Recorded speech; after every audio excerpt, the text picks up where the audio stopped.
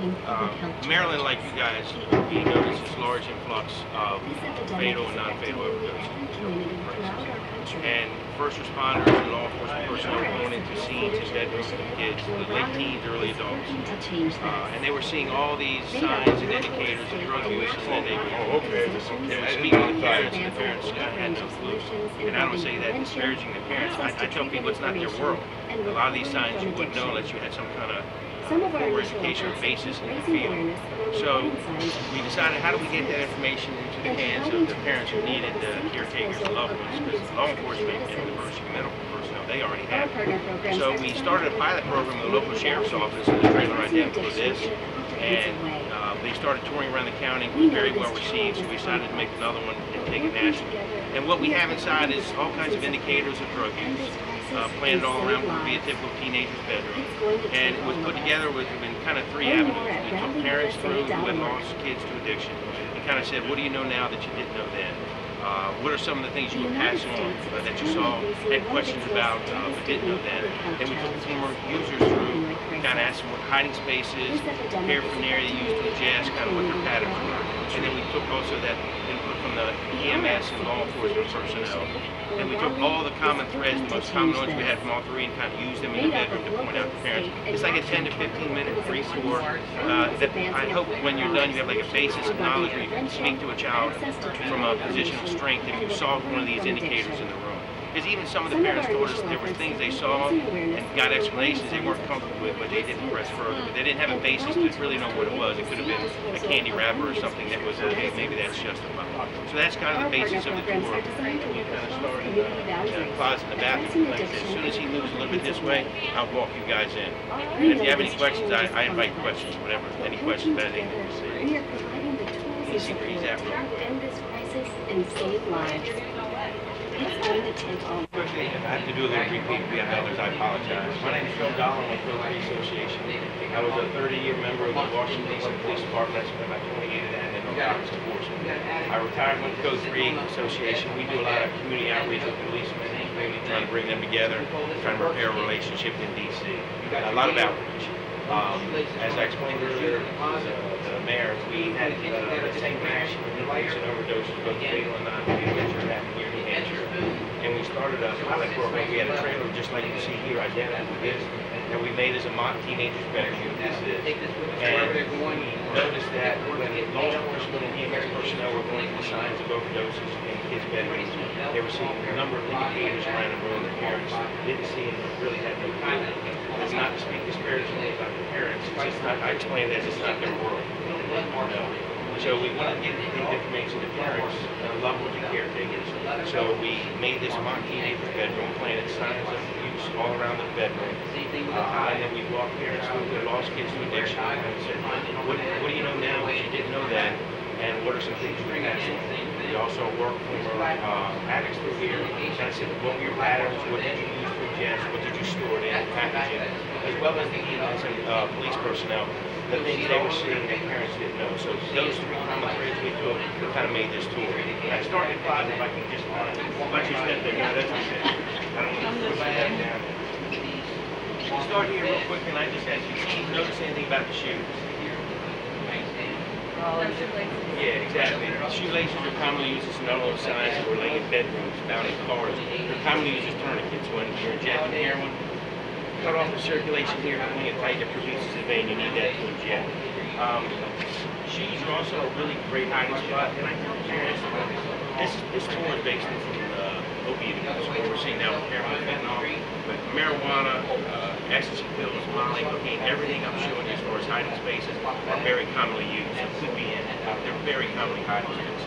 But you got to push in the shoes, get deep in the tongue. A lot of people reach here, get deep into the tongue. It's a place where a lot of things are hidden. And that's representative of about a gram of heroin. It sells on the street for about $120, $150. It's tied at a knot at the top. Pay attention to that knot. It becomes really important as you move through the bedroom. As I said, it's about $120, $140 when people ask how many doses will that last the user.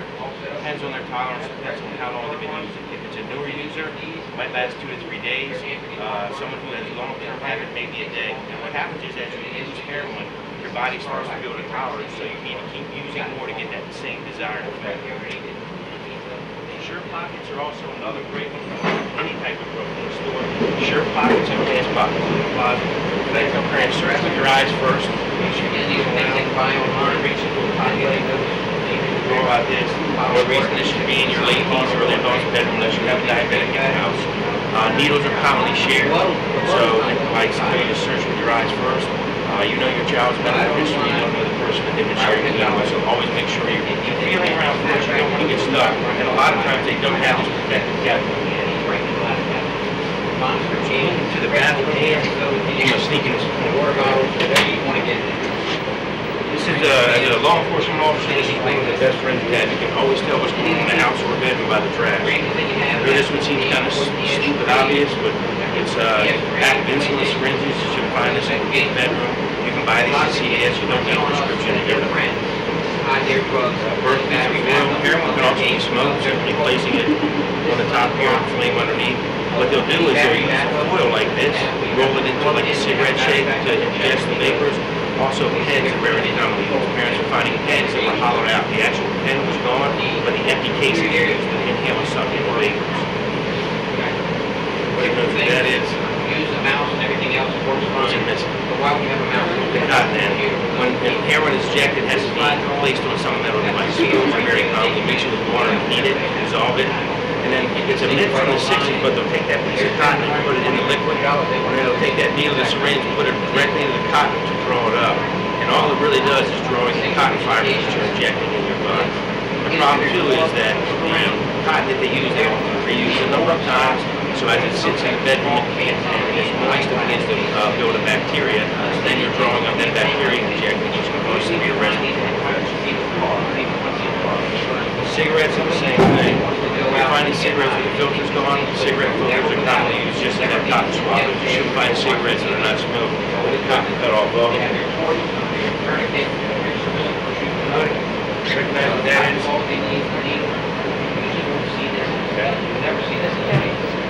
Yeah, it's a cap from the plunger end of the syringe. The needle end has that orange cap that's a shaped needle.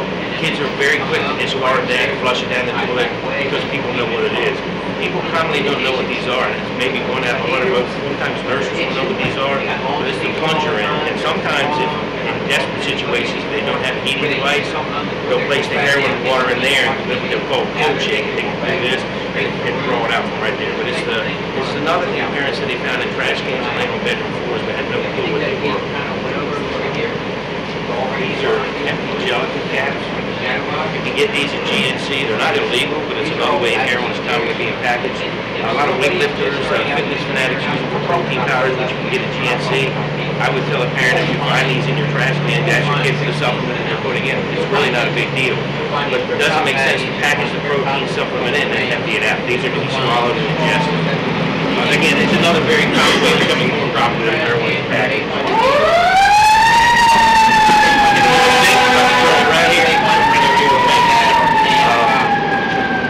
Medicine cabinets, and this is another one of those kind of in your face but a commonplace parents that they found them. You can see the burn marks on the bottom of the spoon. That's the residue it leaves, and that is representative of a piece of cotton. That's what that syringe would be placed directly into. After addictions were known, parents told us they went to their silverware drawer and they found like 8 forks, 8 knives, and 4 spoons, but they just kind of didn't put that connection together. Missing can be a big deal. This is kind of one of the indicators that it's not like seeing a syringe, it's kind of an indirect indicator. The natural side effect of opiates is constipation. Both heroin and prescription pills, the same thing.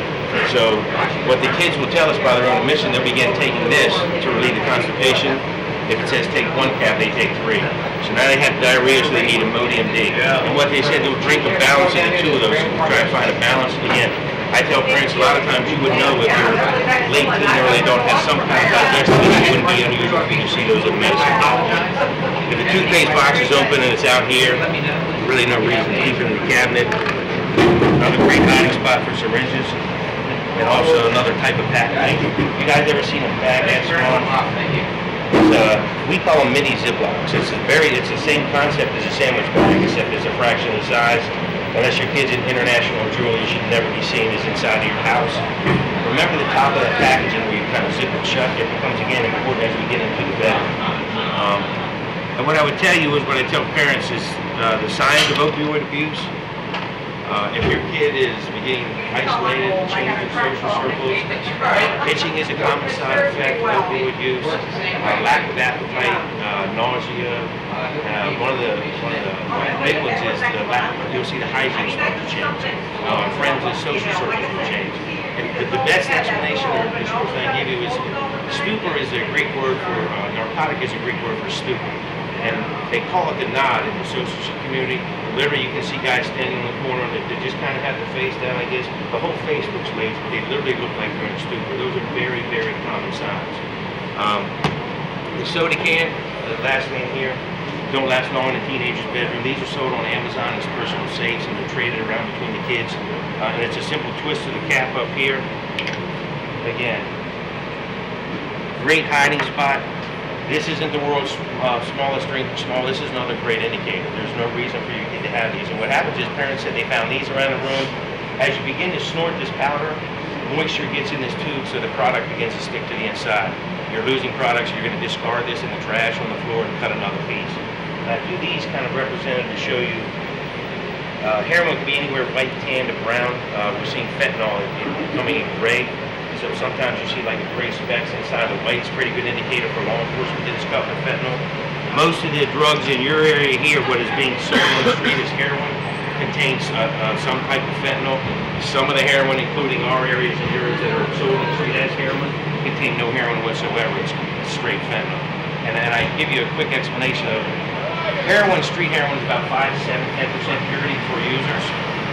When heroin reaches the blood-brain barrier, it turns to morphine. So if you figure fentanyl, which most of the heroin on the street is cut with now, is 50 to 100 times stronger than morphine. A user that's used to that 5, 7, 10% now injecting something that's 50 to 100 times stronger is why we're losing all these young kids. It's not heroin, it's not prescription pills. Fentanyl is responsible for this huge spike we're seeing in fatal overdoses. So if we move towards the bedroom, I don't mean to keep pushing everybody around. If you look here on the floor and kind of up on the bed, this is the number one thing parents told us they wish they would recognize. This is in the shoe, that tied piece of plastic bag, and that little yellow ziplock in that's the top. They'll either tear them off with their hands or they'll put it in their mouth and tear it off. You can see them all over the bedroom floor. Parents said they found those. Oh, sorry about that. No, that's okay. Parents said they found those on beds, bedroom floors. Moms even said they used to find them all the time in the vacuum canister, but had no clue what they were.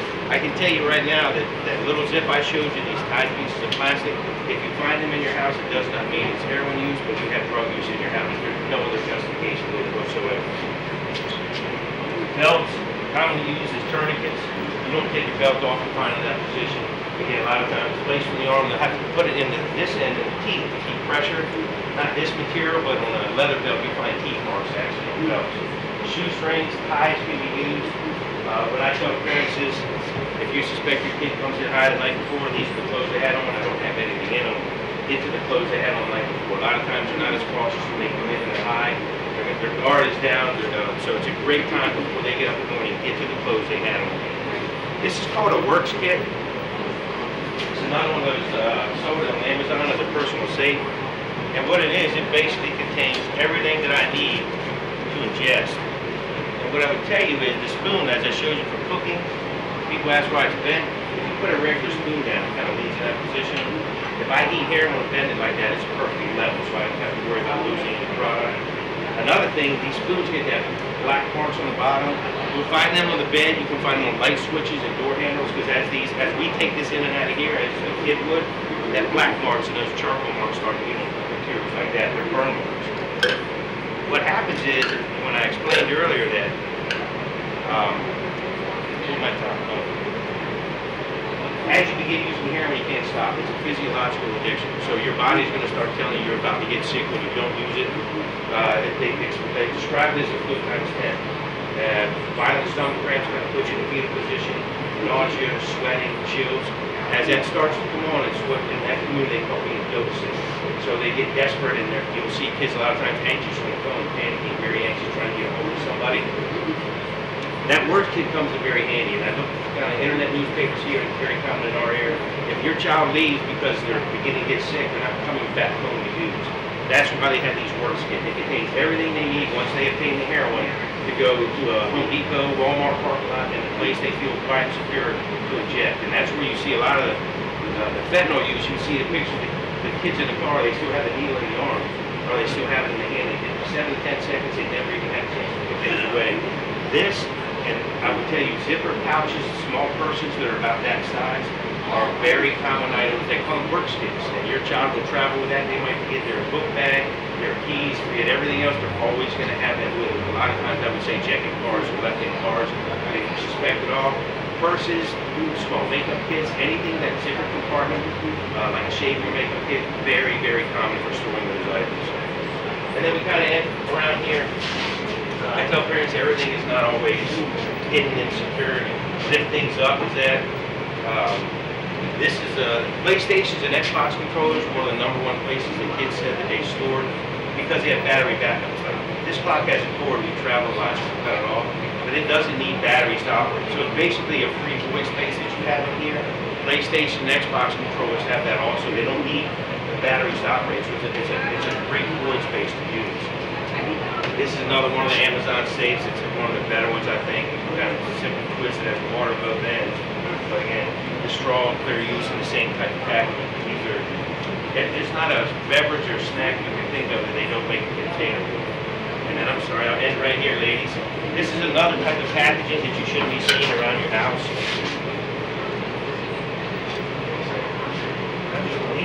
They call these paper folds.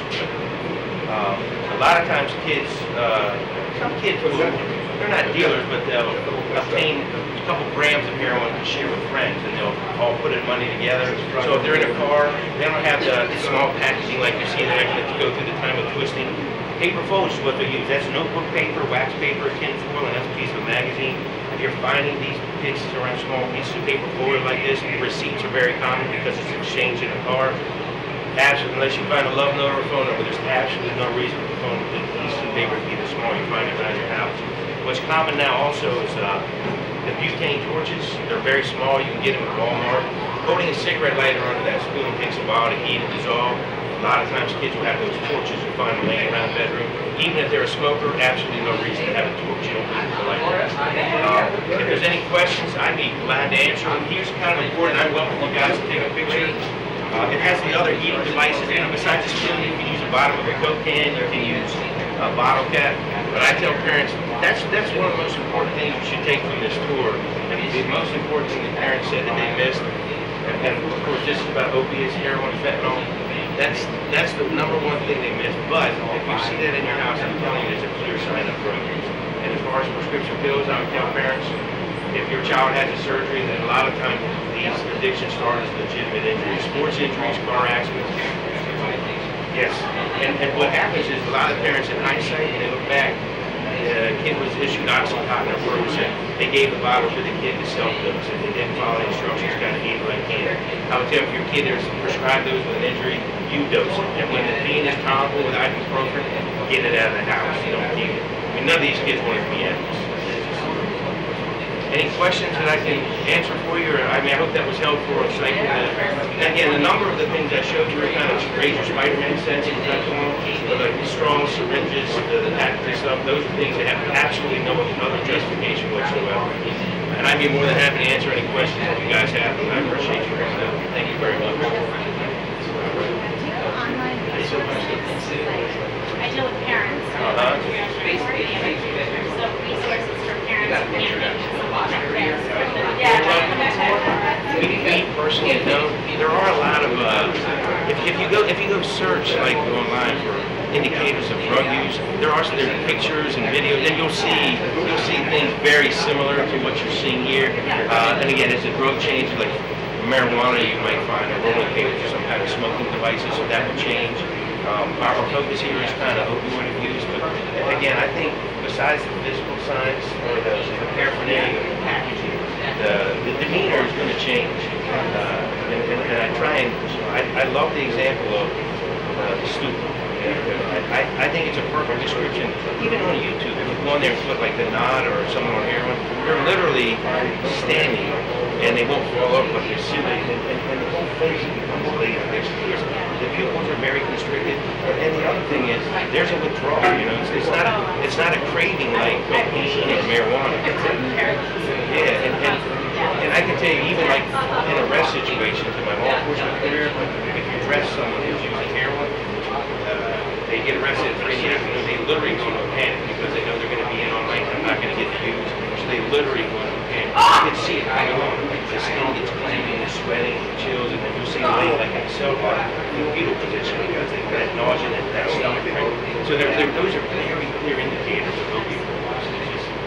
And again, really well. This is a really well presentation. If you know what I tell you, this is what to help you understand. Like a 30 milligram oxycodone pill is 30 milligrams of oxycodone. When you move to this garbage, heroin and fentanyl, you lose all pharmaceutical controls. And I can tell you, 2 weeks ago, I talked with the friends I used to with DEA, and this is how it's done. The drug dealers, they don't have the chemicals. And it doesn't even bond together, right? Absolutely. So even if you have 30 and 30 and you mix it. But they have, you know, like when they buy even kilos of fentanyl heroin, you don't know the percentage. You know how they tell? They'll take a human tester with them. So if I'm a dealer, I leave DC, go down to Charlottesville, and I bring the tester with me. We'll be in a hotel room where they meet, and we'll take a portion of it, cut it up, and then have them inject. And the hope from that dealer is they're going to start scratching their arm and then fall unconscious. And then that's what I want. So you're relying on that guy to come back and sit at the table and mix heroin and fentanyl with stuff we get at GNC, inositol, xanthol, quinine, creatine, mix them together, and you need to hope that, or he needs to hope, it's not strong enough to kill people, but that it's not weak enough for people to complain, because if it's weak, they don't come back. But literally, human testers, you have no pharmaceutical control whatsoever. It's ridiculous. But, and I would say this, and I'll let you go. The doctors are much more hesitant to prescribe opioids now, and they contain those abuse deterrent formulas. So everyone used to snort them. If you try and crush them like you snort them, they're like a gummy bear. You can't do it. And then if you want to shoot them, you can mix it with water and heat it. It's a jello, so you can't get in a syringe. So what the unintended consequences are, we push the whole generation to heroin because they can't abuse the pills like they used to. So it helped, but the unintended consequences, we push the whole kids towards this power. Let's see, our problem here is we're both in the top 10. Maryland, DC, we're right there with you guys. West Virginia, Tennessee, Indiana. But I wish I had more to pass on. And I've talked to the sponsors here about getting literature that we can hand out. But I guess the best I can do for my person now is to get a picture. And I tell parents, you might see something in a year and be like, man, that was similar to this. At least it starts a conversation, maybe call a medical professional. That's kind of the advice that I give. I hope that was helpful. Absolutely. It's nice to meet you. Absolutely. Thank you. Nice to meet you. Thank you very much. I'm standing here. I'm like, why is everybody lining up? Working together, we are providing the tools and support to help end this crisis and save lives. Great. It's going to Right take all of us. Perfect. Right here, please. Learn more at rapidUSA.org. Thank you.